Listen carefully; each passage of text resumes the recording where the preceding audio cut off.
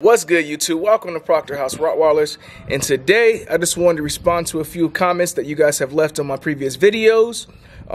Basically answering some of the questions that you guys have and enjoying the last few days that Lexi Von Scotia is going to be here at our kennel because she is sold.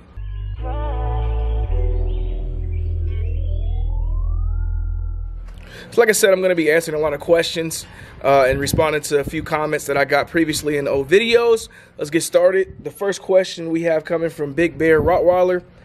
He wants to know if we can do a full detailed video of the import process, as well as doing a video pro and con of buying an adult dog to breed over buying a puppy. First question, yes, I will do a fully detailed video of the import process. The last video I did was something quick. It was more based on my guy Trey's import process that he went through that exact day when he came over to show me the dog and pick up one of his other puppies that he previously sold. And the second one was the pro and cons of buying an adult dog over buying a puppy. I personally feel like the biggest pro of buying an adult Rottweiler instead of getting a puppy is going to be how quick you can get a return on your investment if you are planning to breed that dog.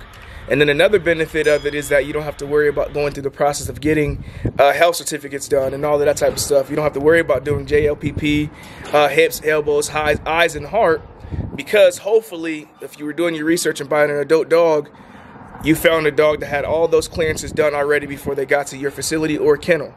I feel like that's a major thing that you need to do if you guys are looking to buy an adult dog. Another pro would be that you can buy an adult dog pregnant. I feel like that's the easiest way to successfully produce a litter when you don't have a stud dog, you know, in your presence or at your kennel. You don't have to go through the process of doing all the progesterone tests, spending all the extra money, trying to make sure that your female, it does take, and that she's in tip-top shape. The previous breeder or whoever you bought the dog from was going to handle all the progesterone tests and make sure that the dog was successfully bred. And then for me personally, I would say you need to wait until the pregnancy is confirmed by ultrasound or x-ray, whatever the breeder likes to do. But make sure the pregnancy is confirmed before you receive that dog. I think a con for buying an adult dog is that you don't know the dog and the dog doesn't know you. So with that being said, is that let's say you buy an adult dog and you don't buy her bred. So at that point, you're basically pretty much just going off of whatever the previous breeder said, how her heat cycles go, her temperament, which can be complete lies. I know a lot of people who've bought dogs that are adults and they have, you know, crazy heat cycles, or they have split heats, and that was the reason that they were sold, but the previous breeder didn't want to go into details about that. Obviously, he's just trying to make a quick sale. Another thing is that you don't know temperament. A lot of people, or a lot of breeders who have dogs, they keep their dogs as kennel dogs. For us here, you know, we let all the dogs socialize as much as possible. We do group trainings and everything like that, group play dates, you know. We try to get them socialized as much as possible at all life stages. A lot of breeders I know, they keep dogs as kennel dogs, excuse me. So basically their dogs just stay in kennels all day.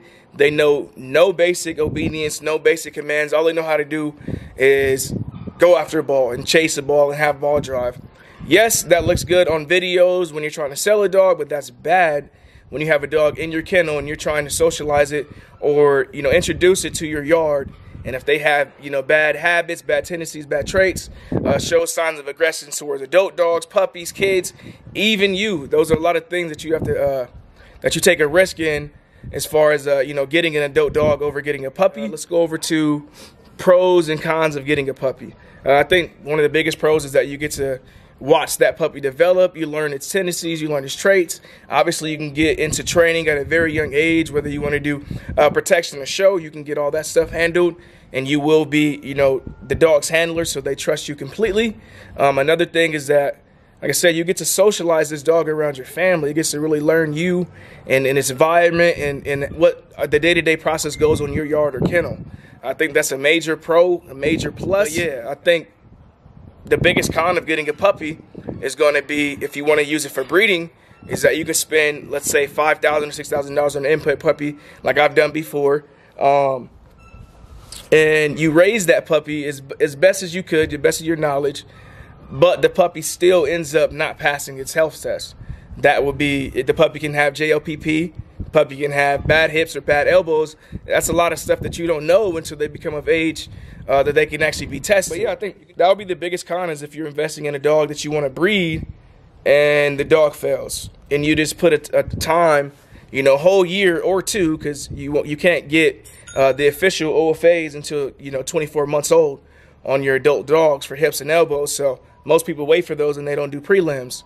So I think that's the biggest con, is that you waste your money on a dog if you got that dog for breeding purposes and show purposes. If you wanted a family pet, I believe that's still another big con, because now you have to pay a whole lot of money for vet bills and all of that stuff, but it's not going to do that much of a hit to you if you don't have any plans on breeding or showing. The next question is going to be from Nevitz Kratz. He's asking, what type of dog beds did I end up getting? I just did a video on this previously. The type of dog beds that I recommend would be Karunda. It's one of those names. But I'll send, you know, I'll post up a picture of those beds and a link somewhere here. But yeah, so that's the beds that I went with. I think they're the best quality bed that I've tried so far. And they're kind of pricey, but they're worth the investment.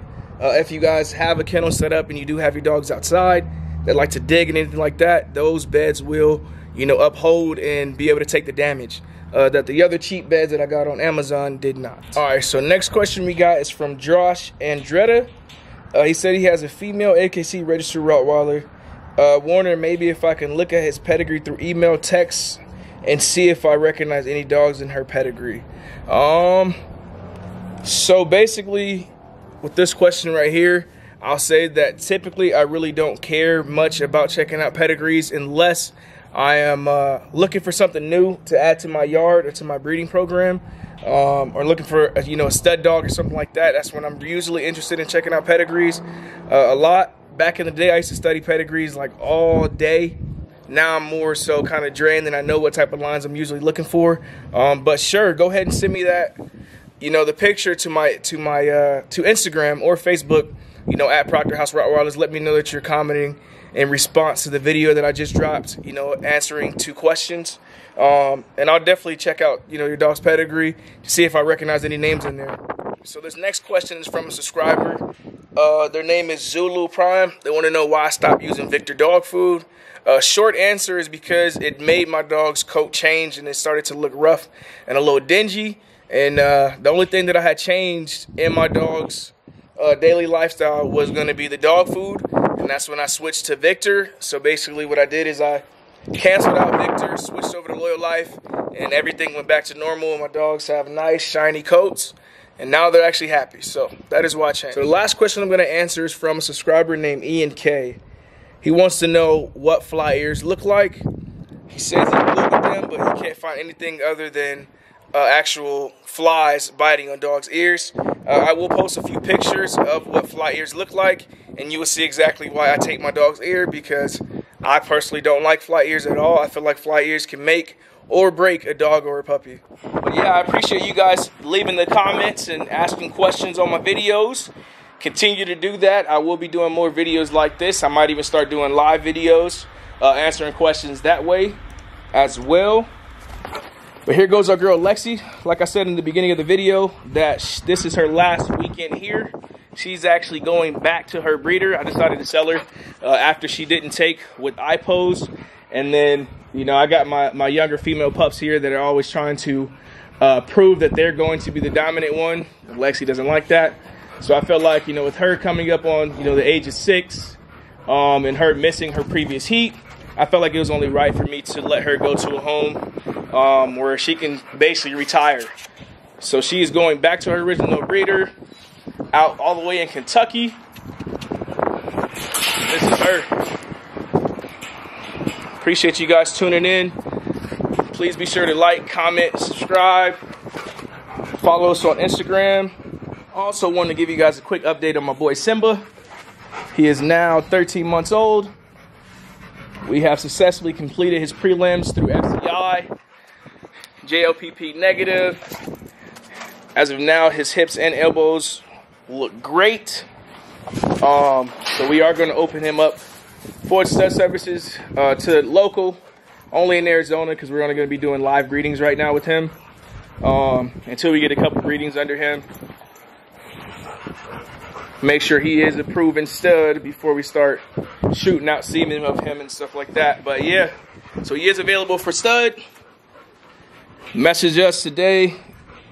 Get on the early deal that I have going for him. We out.